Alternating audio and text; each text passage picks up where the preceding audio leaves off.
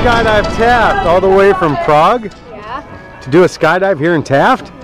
That means you're crazy, you know that, right? Yeah. A little bit crazy? That's the great part. Alright, whose idea was this?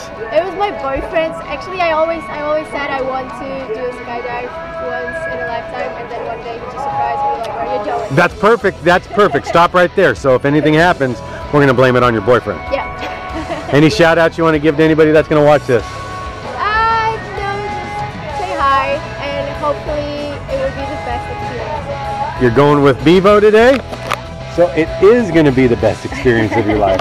Alrighty, high five and I'll see you up in the air. Here we go. You ready for this?